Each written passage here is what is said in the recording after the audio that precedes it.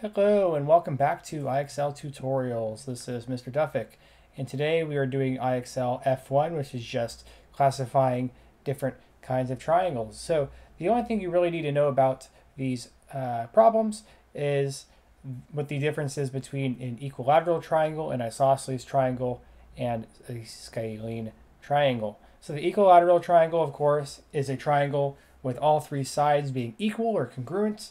The isosceles triangle is a triangle with just two sides that are congruent or equal, which is why it says isosceles but not equilateral, because equilateral has three, so technically it's also an isosceles. But isosceles, just think of it as only having two equal sides, and then the scalene having no sides that are equal. So if we read our question here, it says a triangle has side lengths of 15, 16, and 9 feet. Which kind is it? Well, none of these sides are equal, right? They're all different lengths, they're all different numbers, so it's going to be scalene. What kind of triangle is this?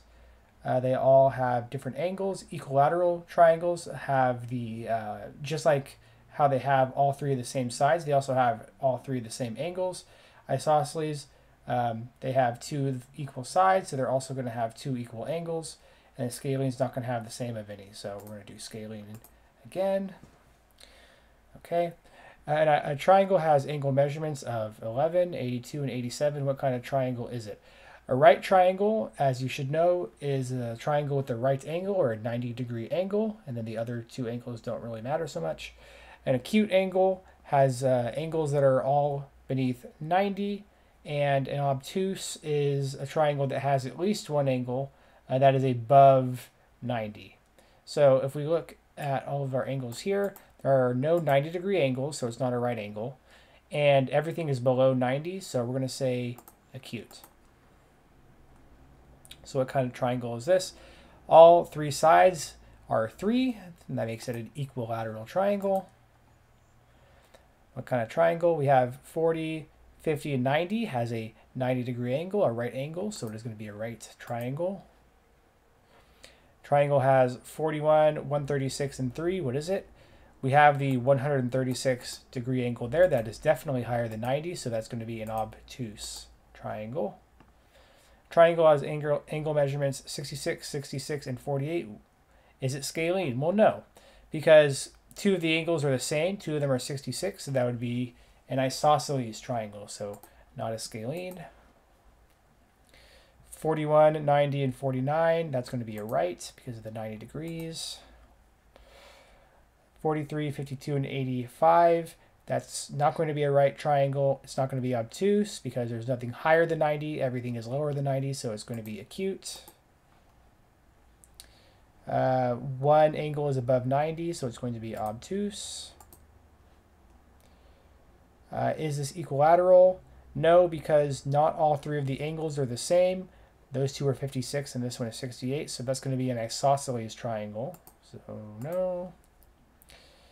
Classify it by its sides. Okay, so the tick marks just indicate that a triangle has a certain length without any numbers, without displaying any numbers. So for instance, if you saw that this side right here and this side right here both had one single tick mark, that means they're both going to be the same or congruent. They're going to be the same length.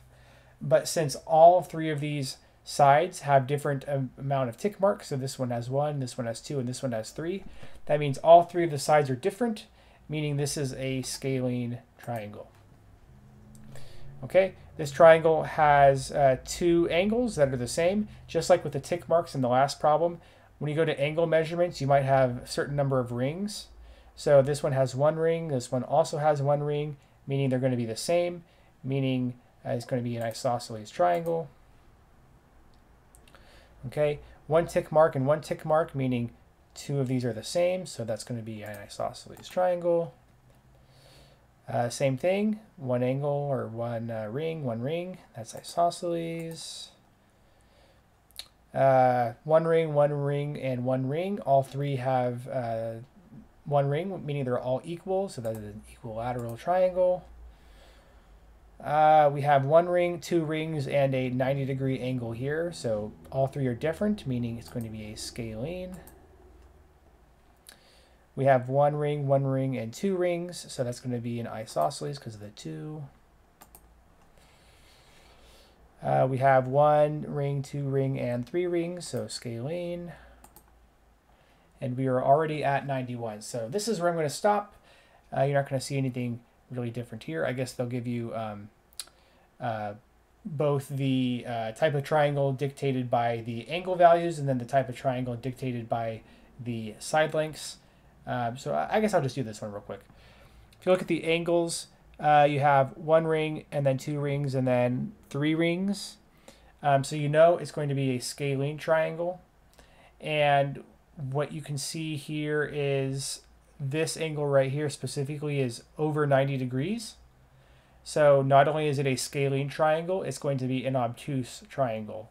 So not acute, because that would mean all of them are beneath 90 degrees. We do have obtuse and a scalene. It's not equilateral, and it's not equilateral, so it's definitely going to be this one. Okay, that is where I'll stop the video. Stay tuned next time for more IXL tutorials. Take care, study hard, see you later, goodbye.